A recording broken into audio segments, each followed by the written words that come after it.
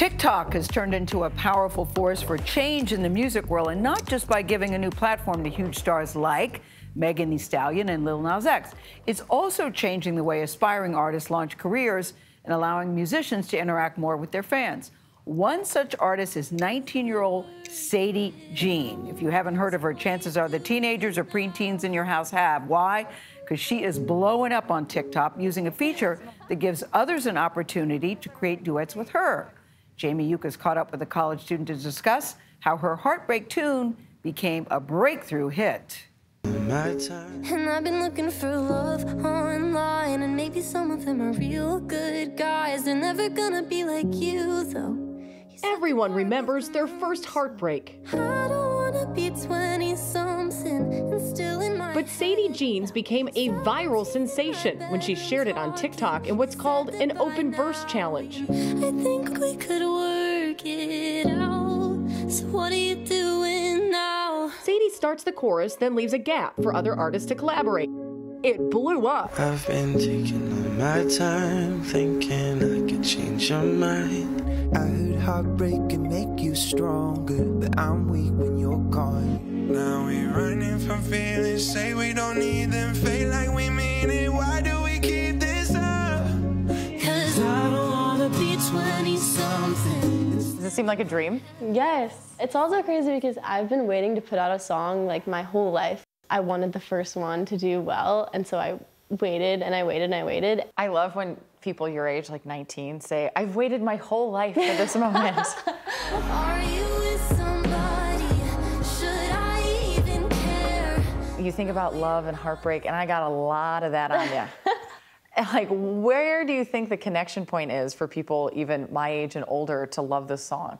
So what you're doing now is about wanting to reconnect with a past love, missing something, and like wanting to open that door again. I think everyone can kind of relate to that in some sense. Her TikTok has been viewed more than 500 million times, and some 400,000 videos have been created with Sadie's song. Finally doing better. Even Grammy-nominated rapper Lil Yachty couldn't resist. It's on my mind, all of our memories, one of a kind. I'll see comments on my TikTok of like, I'm married for 25 years and this song like makes me want to text my ex. What? Like, I'm sorry. TikTok's duet feature is a way for artists to support one another while expanding their fan base at the same time. They say that high school never ends, and I guess that's true, you're still in my head. Anson Seabra and Katie Turner each contributed verses. It's so smart because like the original content was already viral, and then every person who makes a response has that piece of viral content in it. So any way you can get people to care about you is the most valuable thing in the world. A fear of uncertainty has led me to cope with astrology. It's a way to get people engaged on TikTok. Yeah, it's a cool way of marketing where you know it's to push a song, but it's doing it in such a way that you feel included. Yes! Sadie's TikTok success landed her a record deal. I think there's no question that TikTok has completely rewired the music industry in the last few years. Rolling Stone senior music reporter Elias Light says TikTok's worldwide reach of more than 1 billion active monthly users has made it a launchpad for artists. If you have a viral hit, when the record labels want to sign you, you get to ask for much better terms because you already have created a lot of momentum on your own. I don't wanna be 20-something. Sadie's first West Coast concert became a sold-out sing-along. Yet, she still sees herself as a typical teenager, a bit shy and a little awkward.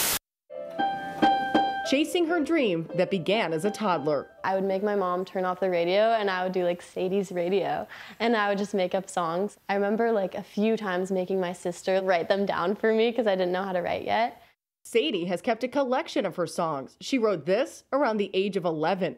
You've been killing me inside for the past 5 years of my life. So you were 5 or 6 years old? That's so funny. By now, it shouldn't hurt this bad. Sadie is working on new music, and like her idols, Joni Mitchell, Gayle King, and Taylor Swift, Sadie is not afraid to sing about love gone wrong. I just love the drama. It's just so much more satisfying for me to write some ballad, wrench to the heart song than anything else. Are you nervous? I'm not about nervous. dating? I'm not nervous, but maybe they should be nervous. Oh, she's warning everybody. Because I'm not going to stop writing songs about what I'm going through. And Sadie Jean is hoping What Are You Doing Now turns into This Is What I'm Doing Later. For CBS Mornings, Jamie Yukas, Los Angeles.